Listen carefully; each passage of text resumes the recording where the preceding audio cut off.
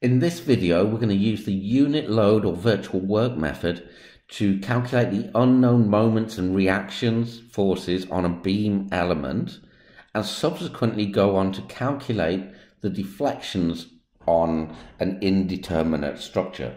So in the picture given, we have a beam structure that is a propped cantilever, so therefore it's indeterminate.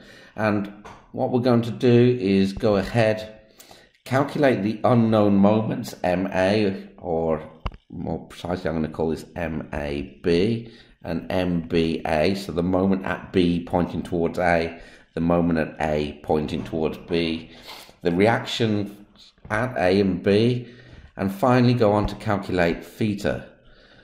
Once I've calculated the rotation at A, theta, so let's call this theta A, I'm then going to rearrange the equations in making theta A the unknown. So how theta A would be a function of MAB. And this will then become very useful when we go on to look at other methods of calculation where the displacements and rotations become the unknowns rather than the moments and forces becoming the unknowns. So we have this system which is indeterminate, and so we're just going to go through this conceptually rather than go through every single part of the derivation, but we need to solve for the unknown forces using the unit load method.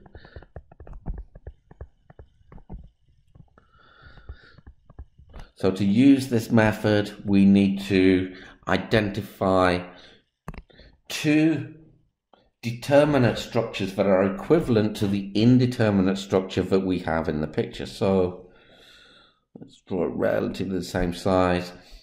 So we can imagine we have, this could be split into a simply supported beam, and I'll do them both as pinned. It doesn't matter whether there's a roller or not, because nothing's happening in the horizontal direction. And so we have a moment MAB, and this would become our primary structure.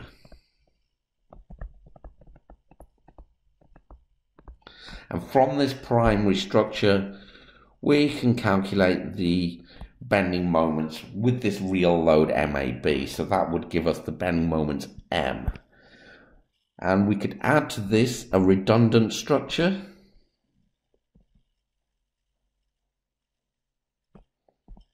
Again, simply supported.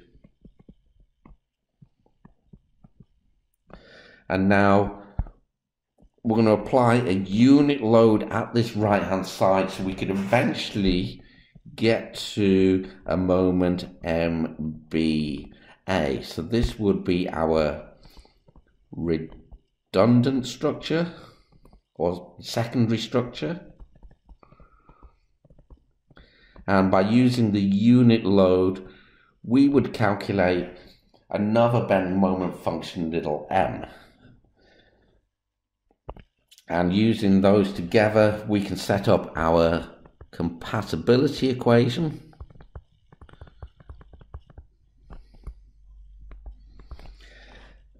And our compatibility equation at B, where we know from the original structure we should have no rotation at this right hand side because of the support condition. So our compatibility equation will state that we want 0 rotation at B, which means that the theta B we could calculate using the unit load method, plus a flexibility coefficient at B in terms of rotations, multiplied by a multiplier on this, what happens if we have a unit moment by the real moment to get us back to 0 rotation, must be equal to 0. So let's just remind ourselves what we know from theta B. We can calculate from the integral between 0 and L of little m multiplied by capital M, all divided by EI, and integrate over dx. The flexibility coefficient, again from the unit load method, we can calculate integral between 0 and L of little m multiplied by little m over EI dx. And from this, we can calculate our MBA. Without going through all of the steps in this derivation, this will get us to MBA equals MAB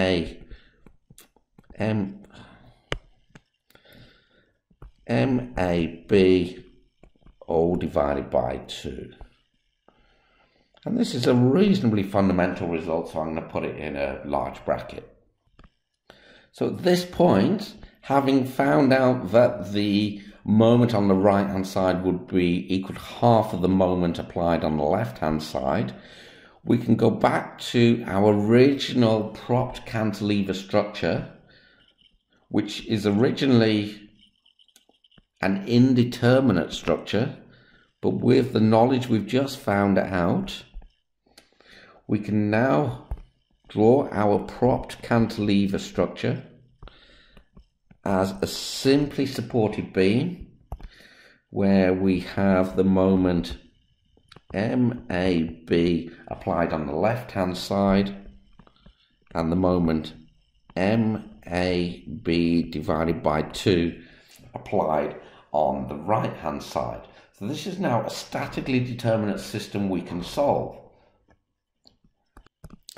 What we'd like to find out from this system is what this rotation theta A would be in terms of the moment MAB. So again, we can use, to calculate our deflection, our rotation, we can use our unit load method. And we use exactly the same geometry.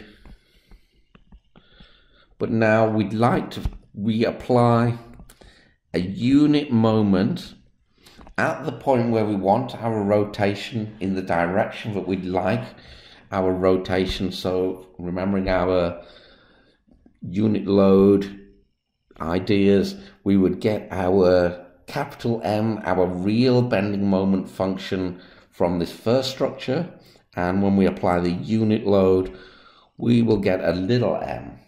So we can then calculate our theta A as the integral between 0 and L of m divided by EI, all integrated over dx. So using this m and this m are now not the ones we used before. And if we go through, write down your moment equations for little m and capital M and work through the mathematics, you'll calculate that theta A equals MAB multiplied by L divided by 4EI. And again, this is an important result that we're going to use in displacement-based calculations where the unknowns are the displacements and rotation. So I'm going to put that in a nice bracket or box. So now that we have this, I'm going to rearrange it in terms of making it MAB equals something to get us to theta A. So rearranging,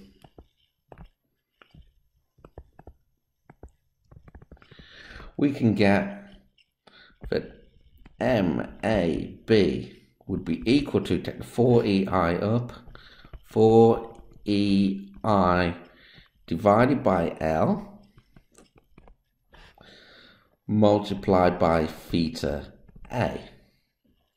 And this is a really important result that we will be using in subsequent methods. Also, earlier on in this derivation, we found that MBA would be equal to MAB upon 2. So we can also write that MBA is equal to half of this, so 2EI divided by L multiplied by theta A.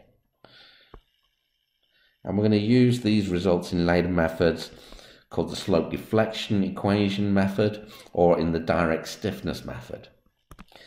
So this is the situation where we had a rotation at one of the beam ends and a moment applied at that beam end. We can also imagine a situation where we'd like to know what would happen if we have a beam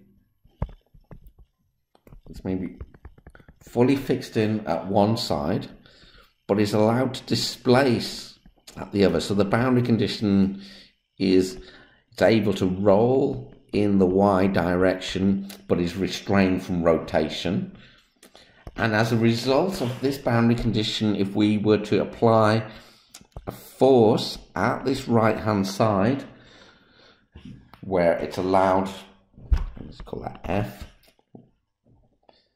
that we would get a deformed shape where there's no rotation at either end, but there is a deflection, so we would expect a deformed shape similar to this, and a deflection at this right hand side, which is delta. So we want to go through the same process where we can find out how the moment at either end could be expressed as a function of the displacement at the end. So like before, what we need to do is calculate the unknown forces in our indeterminate structure. So I'm going to take this structure that we had before, I'm going to remove one of the support conditions, make that redundant and solve for it.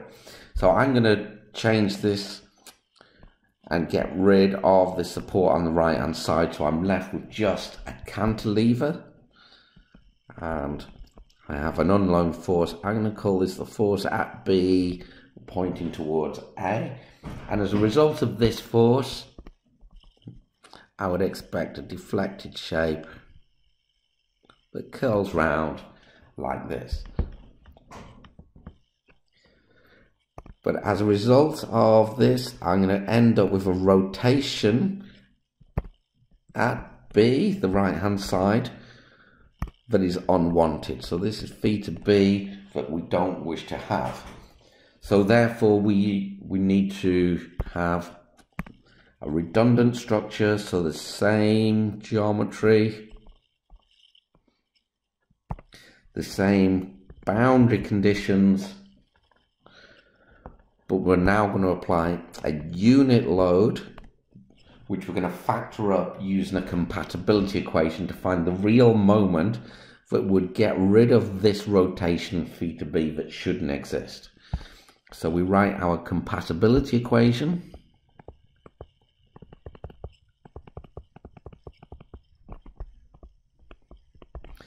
For this indeterminate structure, so at the right hand side we want no rotation, so the theta B that we calculate from the cantilever with the real load on it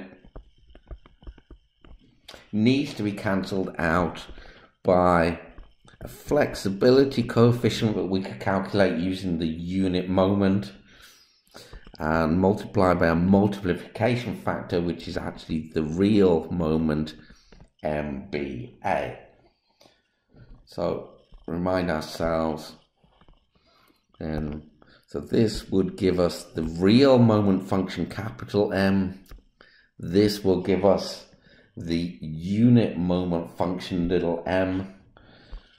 So we can use integral little m capital M over EI dx to calculate theta B.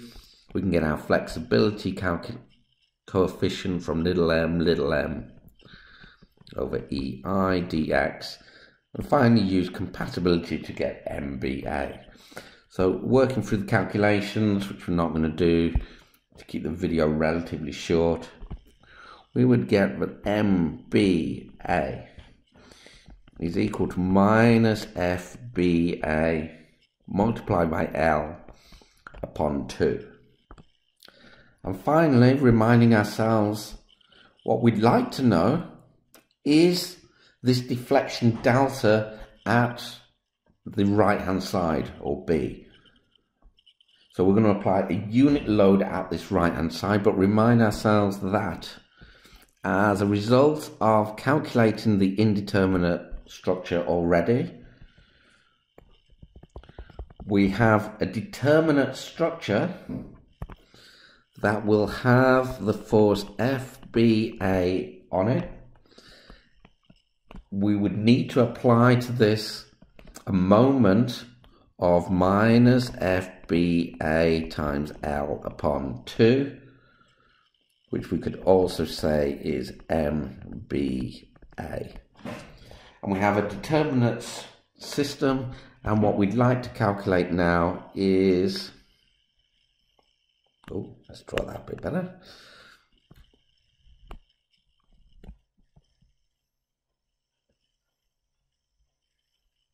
This deflection delta B at the right hand side.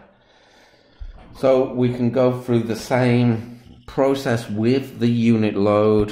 So we apply unit load at this right hand side and get a moment function little m. We can apply these real loads and get a moment function capital M, and then we would write down that delta B is equal to the integral between 0 and L of mm over EI dx. And after a lot of manipulation and doing the integrations, we can get that delta B is equal to FBA multiplied by L cubed over 12 EI. And I'm just going to rearrange that very quickly in terms of FBA. So FBA would become 12 EI over L cubed multiplied by delta B. And as we've already said, we know that this FBA multiplied by L upon 2 is equal to MBA. So we can say that MBA is equal to FBA multiplied by L upon 2. So that is equal to, we had 12 EI upon L cubed multiplied by delta B and multiplied by L upon 2. So that becomes squared, that goes, that cancels out, that becomes 6. And finally we can say that MBA is equal to 6 EI upon L squared multiplied by delta B. And this here is how we express delta B in terms of the moment, and the term in between, the 6 EI upon L squared, is what we call our stiffness coefficient, which we'll use for beam analysis using the slope-deflection equations, or further on in your studies for the direct stiffness method.